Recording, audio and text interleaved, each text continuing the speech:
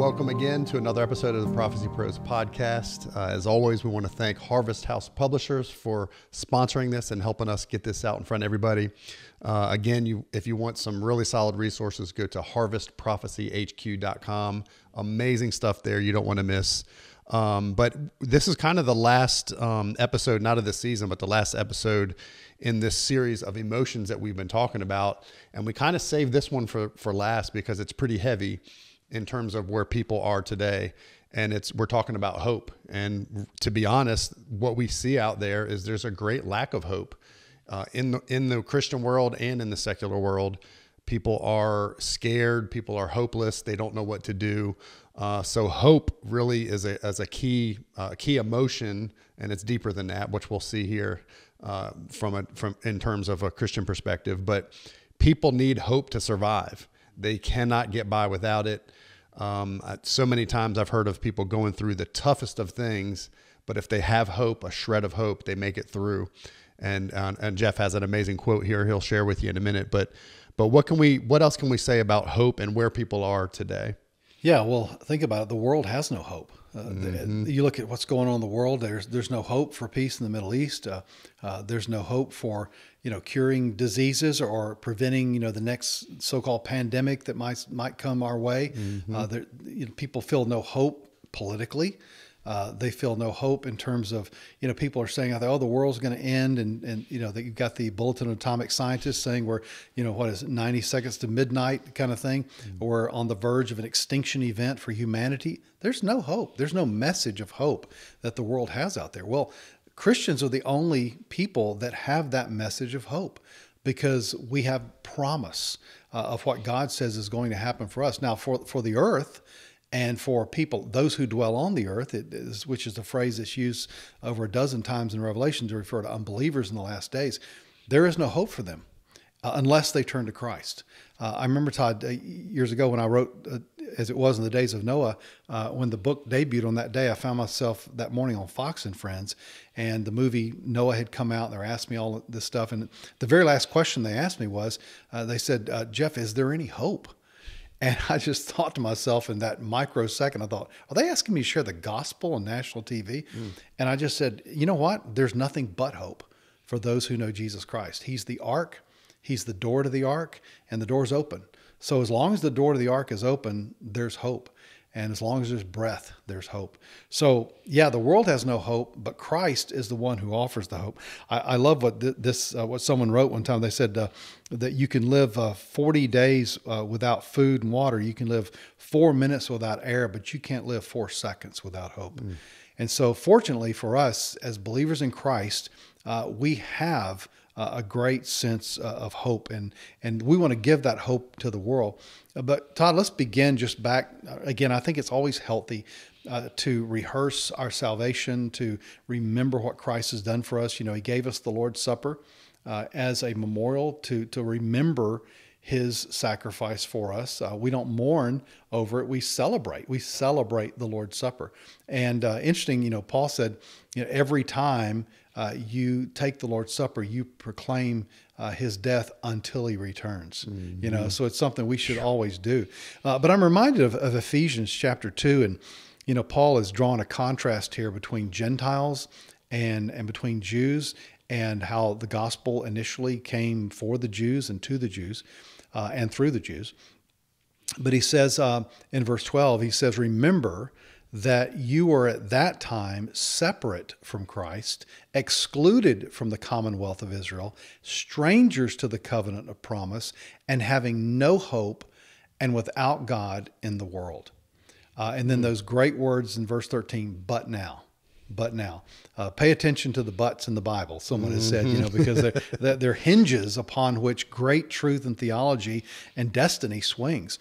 And so he says, but now in Christ Jesus, you who formerly were far off have been brought near to God by the blood of Christ.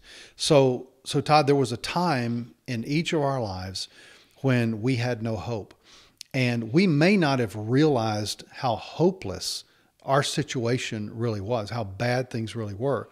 But that's what we had to come to in order to come to Christ. We had to realize that we didn't have hope. And so when whoever it was that shared the gospel with us, with you, with me, essentially they were helping us understand that not only do we not have hope, but that hope is found only in Jesus Christ. So true. Oh my gosh. Yeah. I think even my mindset now compared to before I was a believer, and in terms of hope, is off the charts. And we talk about hope as it's an emotion for sure, but it's really biblical hope is a guaranteed promise. It's not like, oh, I hope this is going to happen. It's this hope in you is a guaranteed future event. Yeah. It's like we said in the last episode, it's as good as done. We can count on it. We can bank on it. So basically the emotional hope comes from the fact of if people are not anchored to a guaranteed future, they don't have that hope. And then it becomes an emotional hopelessness. Yeah. But like you said, Jeff, the fact that those of us who know Christ, we have this hope in us. We have this guaranteed future. We have this promise. We're sealed by the Holy Spirit. And we have something amazing to look forward to and something incredible we were rescued from. So we need to remember that when it comes to hope. And you mentioned two short phrases, but now and until he returns. Those are, small in words, but mighty in weight. Yeah. Both of those are in terms of our hope and looking forward. We talked about in a previous episode, but I'll read it again. 1 John 3:3. All who have this hope fixed on him purifies himself, for he is pure. Our hope is fixed or anchored to the person of Jesus Christ and what he's already accomplished through the death and resurrection and ascension and the promised future that he's returning again. Gosh, that's so true. And hope is found throughout the entire scriptures. I'm here in Hebrews chapter 6. It's talking about in verse 11, realizing the full assurance of hope. It says until the end. He goes on down in verse 19 or verse 18. He says it says that God, who cannot lie, gives us strong encouragement for those who have fled to refuge in laying hold of the hope that is set before us. And this phrase here just absolutely resonated with me. In verse 19, it says, "This hope." It's the hope that God will complete our salvation, that God's going to come true with everything, that God's going to make you like Christ and perfect one day. Listen to this. This hope we have as an anchor of the soul, an anchor of the soul. That phrase right there just so impacted me. And I remember when I first read and really kind of grasped the truth of this verse, I thought to myself, most anchors are things that are thrown off a ship and it anchors you down kind of thing. Our anchor is up. Our anchor, right. We're anchored up, not anchored down. And that hope in heaven that we have waiting for us, the hope of his promises. He says, this hope we have as an anchor of the soul, a hope both sure and steadfast, and one which enters within the veil where Jesus has entered as a forerunner for us. So the idea of this hope takes us into intimacy with God. It takes us into a relationship with God. And notice that the author's words here, it's sure and it's steadfast, meaning it can absolutely be trusted in and be relied upon, but then steadfast means it continues. So it's not just something that is, sure in the past, but it's something that is ongoing to the future. And of course, in the New Testament, when it speaks of the word hope, it's not the idea of, I hope I get a pony for my birthday kind of thing. No, it's a confident expectation. That's very important that we get that scriptural principle into our minds. When we say we hope in Christ, we hope in the rapture, it's a confident expectation. We've already done an episode on confidence, applying that confidence to the expectation of the soon return of Jesus Christ. So Todd, that hope, again, it impacts our soul. It impacts the deepest part of who we are, doesn't it? It really does. And I love that picture of tying hope to the picture of an anchor. You think about a boat that's anchored. Like you said, we're anchored to the future. We're anchored up. But the connotation of a boat being anchored, it doesn't matter what storm is going around. Right. It doesn't matter what the waves are doing, what the wind's doing, how deep the water is. what the other people on the deck are doing, that boat is anchored and it's not moving. It may sway back and forth. It may go through some things, but it's anchored to something. And that's again, going back to our salvation, there's a past, present, and future tense to our salvation.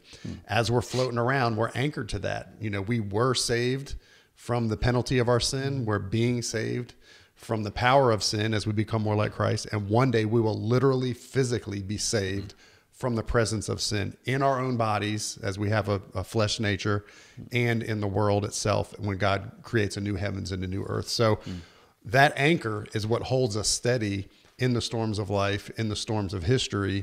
It's a guaranteed future. Again, that hope is not like you said, I hope I'm going to get a pony. It's my hope is anchored in something that is absolutely guaranteed to happen. Yep, absolutely. And again, it's all this hope. You say, well, how do we know this is going to happen? Well, really the beginning point of our hope is found in obviously the character of God, but as far as in history, it's found in the resurrection of Christ.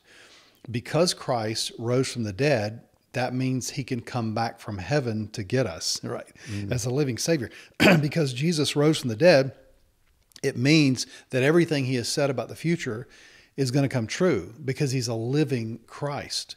Only a living Christ can reign, right? If he's just dead, like every other religious leader in the history of history, they're all still dead. Only one of them has been resurrected from the dead. And, Paul outlines, he details this in great, just logical form. In 1 Corinthians 15, he says, he talks about if Christ has not been raised, then your preaching is in vain. Your faith is in vain, means it's empty. He says, then we're false witnesses. We're liars about all the things about God. He says, because we witnessed that he actually Jesus was raised from the dead. But he says, if the dead are not raised, not even Christ has been raised. And if Christ hasn't been raised, then your faith is worthless. It means it's like counterfeit money. And you're still in your sins. You haven't been forgiven of your sins. And we obviously know that's not true, but it says, and then those who have fallen asleep in Christ, they're just dead. You're never going to see them again. But it says this in verse 19, if we have hoped in Christ in this life only, we are of all men most to be pitied. In other words, if you just hoped in a Savior and nothing happened to him, he died and he's just gone, and that's what you're putting your hope in, then people should really look down on you and pity you. And, it's interesting because by inference, Paul is saying it's the other guys that need to be pitied. It's those who are hoping in good works, or hoping in a false religion, or hoping in some inner self-development, or trying to achieve a certain level of consciousness and peace and love, or whatever it might be. Those are people to be pitied. Those are people that have been duped and deceived and deluded by false religion. And then he just goes on to just talk about because Christ has been raised, all those things are opposite. It's like, our faith is not worthless. It's worth something. We're not in our sins. We're forgiven of our sins. So all of this future hope, Todd, begins to be anchored historically in the resurrection of Christ himself. Absolutely. That was foundational. That won everything right there, even though we have to let the rest play out. And speaking of that, there are several things in the future that we look forward to with hope that are guaranteed because of the resurrection, the guarantee that these things were going to happen. When he beat death, all the rest of the things are guaranteed. And one of those we read about in Titus 2:13, looking for the blessed hope and the appearing of the glory of our great God and Savior, Jesus Christ. We believe that's talking about the rapture. And it's a kind of a two-part return, so to speak. Even the Greek structure there, from what I understand, it kind of highlights the fact that it's one thing with two parts, beginning with the blessed hope. So we have an amazing thing to look forward to in the rapture. Absolutely. And it is the next prophetic event on God's calendar. And if you think about it, hope is a great motivator. Hope is something that if it's anchored in the right thing, it never dies. And so that's why it's important for us to continually I use this word often, but just to calibrate our mind, to sync our mind, put it in sync. It's like, if you got an Apple Watch, your Apple Watch syncs to your Apple phone, that syncs to your Apple computer. It's all saying the same thing. Well, our minds need to say the same thing that God is saying. We need to sync our minds with God's word. And we do that by allowing the word to transform our minds daily and to wash all the gunk off that's kind of accumulated, in life, and that we get a fresh start every day. Because Lamentation says his mercies are new every morning, So every day is a great opportunity. But based on what you just said and what you just read from Titus 2:13, we look forward to this next event on God's calendar. You say, what's next? Well, the rapture's next. That's the next thing that's going to happen. And there's a whole list of verses. And I list some 24 verses in my book, Wake the Bride, on how we can know that the early church sensed this hope and looked forward to this hope. We won't obviously look at all of them. They're taught, but one of them, 1 Corinthians 1:7 says, awaiting eagerly the revelation of our Lord Jesus Christ. So this gives us an evidence that the early church had an eagerness. Think about that. An eagerness about looking forward to what's going to happen, and they were prepared for it. I remember as a young boy growing up in my early teens, it's like I played baseball and basketball, and I would get ready like 2 hours before every game and go to the field or go to the gym, and I would just sit in the stands, and I was so eager to get out there and to play. It's that kind of looking forward to something that God wants us to have. We talked about the word Maranatha in 1 Corinthians 16:22. It means, oh Lord, come. It's just a please, God, please come. We're looking forward to this. And we think that that's how the early church basically greeted one another and said goodbye to each other each time. It says, Philippians 3:20, heaven, from which we also eagerly await a Savior. So the idea of waiting and hoping, and there's more we can talk about, but Todd, there's a spirit of anticipation. It's looking forward to Christmas morning times a million, isn't it? Yeah, it really is. And again, that's a strong proof or evidence, proof text for the pre-trib rapture. Yeah. The only logical way we can expect the Lord to return at any moment, and to us to be looking forward to him appearing, is if that has to happen before the tribulation period. Yeah. There's nothing else we have to wait for. So that in itself gives us great hope that the next event on the horizon is the return of the Lord to end the church age and to bring his bride home. And that's something we should look forward to. We need to remember it is a marriage wedding ceremony motif, that we should be anticipating that, and that the Lord is just as excited to come and get us when the Father says the time is right. That we forget that aspect of it sometimes, that he's probably more excited to come get us than we are to go be with him. Yeah. And that speaks to his love and his grace and the fact that he can't wait. He's anticipating it just as we are. Right. And that should increase our hope and help us to know that it's a guaranteed thing that's going to happen, because it's something that God wants. Yes. And when you consider the whole Jewish wedding motif and the imagery there that Christ uses in John 14, think about who was more excited for the wedding. Was it the bride or was it the groom? Well, certainly there's excitement, anticipation on both parts, but guess who's been away building something, preparing a place. I can't wait to show you what I have waiting for you. What does that do? That creates more hope in us, as I can't wait to see what you've been preparing for me and for us. And we forget sometimes, and this is a biblical truth. This is not a, health and wealth and prosperity and name it, claim it kind of thing. But just to understand, it's okay to be excited about what God has planned for you. He has good things planned for you in the future, particularly as it relates to eternity and the Father's house that he's been preparing for the last 2,000 years. And so that's why the New Testament church was encouraged so much, particularly by the Apostle Paul, to have that spirit of anticipation. He talks about again, Titus 2:13, looking for the blessed hope. 1 Peter, the end of all things is at hand. Fix your hope. 1 Peter 1:13 says, completely on the grace to be brought to you at the revelation of Jesus Christ. Take all of your hope chips and put them in the table and bet on the rapture. That's what he's saying. You put all the hope that you could ever have and you place it on the fact that you're going to be with Jesus. He's going to come back and get you. Now, you or I may pass away before then. We're still going to be involved in the rapture because we're going to be resurrected. Our spirits are going to come back. 1 Thess 4:17 says, and so we're still going to be a part of it. But if you're alive and remain, if you get to be a part of that particular portion of this generation that gets to experience the rapture while you're alive, fix your hope on that. Put a laser beam on that thing. Focus in on that thing and aim for it in terms of your expectation and your hope. And then just a couple other verses here. Todd, Jude 1:21, waiting anxiously for the mercy of our Lord Jesus Christ. I mean, goodness gracious, can God say this any more clear? No. And he says it over and over again. Again, you mentioned earlier, I think it was last episode, that when he repeats something, he's trying to get our attention. So we need to look at that. And that's a whole list of verses there and many more that you have in that book there that show that the early church, first century church, was anticipating the Lord to show up at any moment. And that caused them to live in a healthy, hopeful way. So we have the rapture, then we look past that, then we have the return of Christ, Revelation 19. Again, looking at the symbolism of the church, wear on white robes, returning with him. So you can't ignore all the verses throughout the tribulation period where the church is in heaven and now we're returning with him.